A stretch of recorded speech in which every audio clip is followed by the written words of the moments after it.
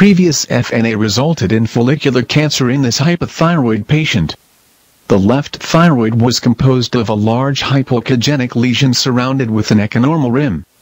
The lesion displayed fibrotic changes and had irregular surface.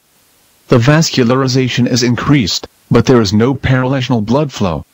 The right lobe is echonormal and contains several hypoechogenic foci corresponding to lymphocytic thyroiditis. The echostructure of the large lesion in the left lobe is identical to the smaller areas demonstrated in the contralateral lobe.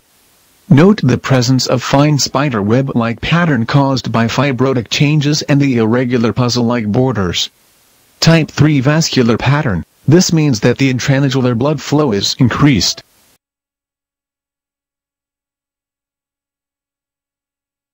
Finally, an US-guided FNAC.